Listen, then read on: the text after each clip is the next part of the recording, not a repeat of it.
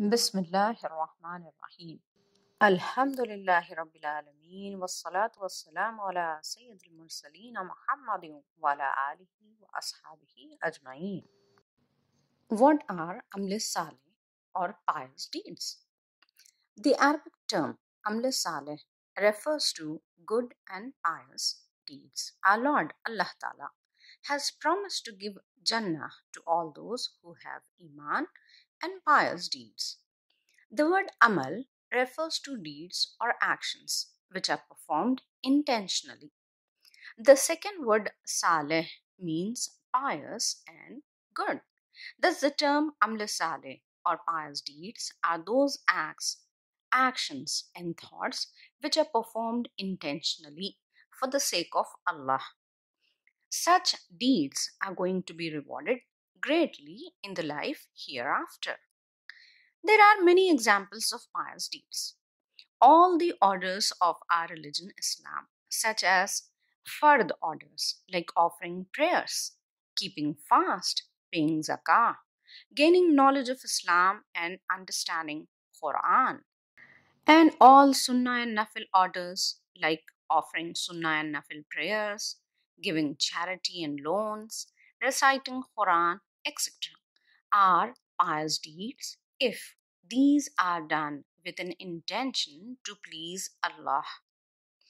In addition to these, not doing certain things that are forbidden in our religion, such as drinking wine, taking drugs, gambling, fraud, stealing, telling lies, just because Allah Ta'ala has asked us not to do so, then these will also become pious deeds.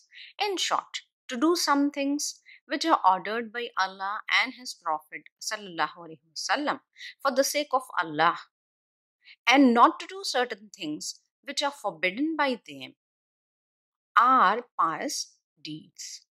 In pious deeds, one of the most important elements is niyyah or intention, which means the purpose or motive behind the deed.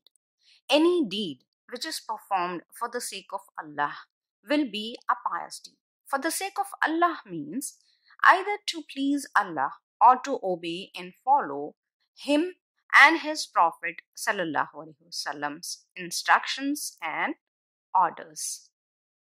For example, Allah has ordered us to offer 5 times fard prayers. Anyone offers these prayers with an intention to please Allah, then those prayers will be pious deeds and those are greatly rewarded.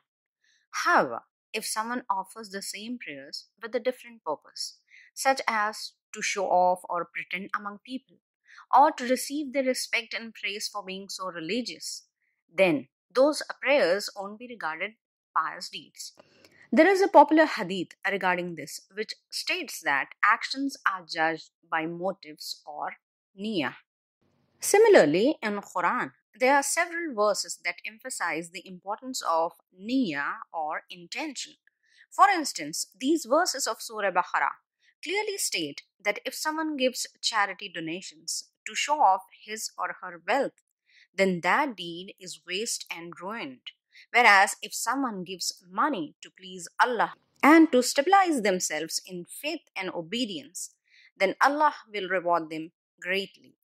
Thus, in the conclusion, we can say that Amal-e-Saleh are the deeds which are done for the sake of Allah, which means either to please Allah or to obey Him and His Prophet Muhammad Sallallahu Alaihi Wasallam.